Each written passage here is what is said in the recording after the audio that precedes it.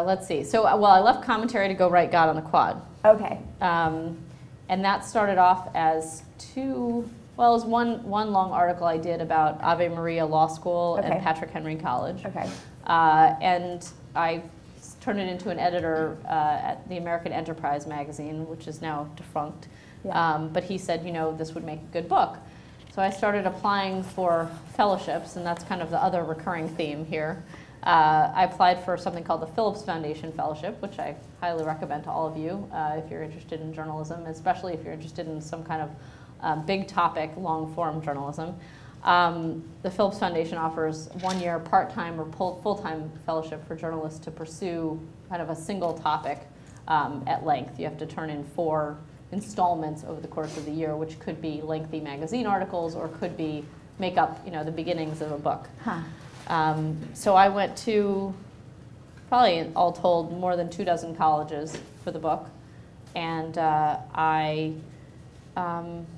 applied for other money as well because the book required so much travel and so much time to write. I mean, basically I was doing the research for the book well into the 2nd year, and then I really sort of got down to writing after that. Yeah. So you did the research in 01, 02? Yes. And the book was finally published in 05? Right. It was published in the beginning of 05. So it was a process.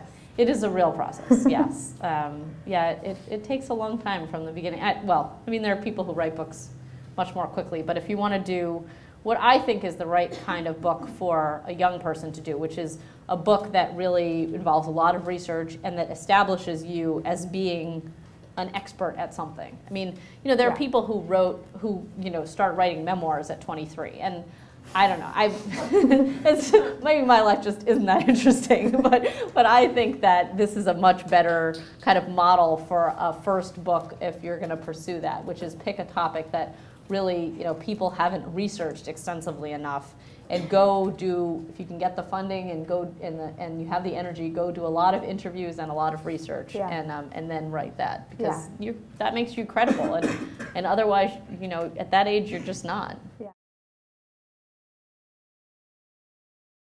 I mean, people said, well, how did you pick these schools? And all I could say is, totally haphazard. I mean, some schools I picked because people had heard of them. Some schools I picked because people hadn't heard of them. Some schools I picked because they were big or small or in one region of the country or another, or because some person had said, you have to come here. Yeah.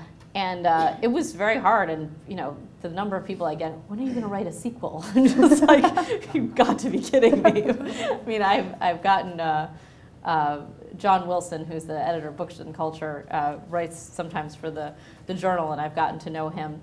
And he said, oh, you got to write a big follow-up article. Where are all these schools now? Yeah. And I think I find the prospect of kind of going back to all of this a little bit overwhelming now. Yeah. Maybe it's just because it's a few years later, but also because I think the more, even after the book was published, I felt like I was learning so much more about more schools that I should have visited or could have visited, that the topic, which felt narrow to begin with. I mean, it felt like something I could actually accomplish, almost feels more unmanageable now. Yeah.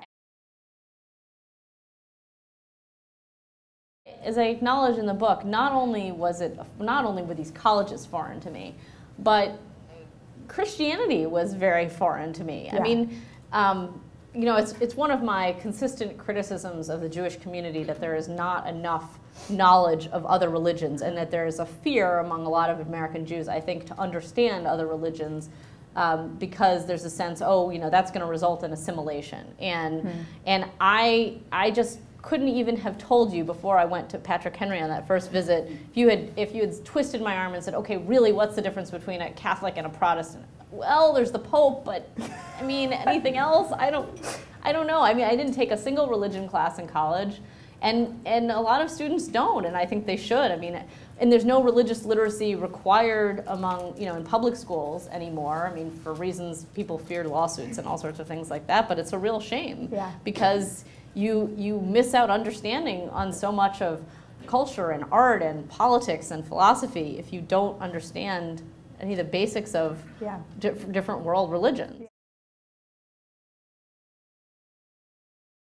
There was a kind of popular understanding of what a Christian college would produce if you asked someone in New York, and they would tell you, it will produce a kind of, socially awkward person who will live in the Midwest and, right, well,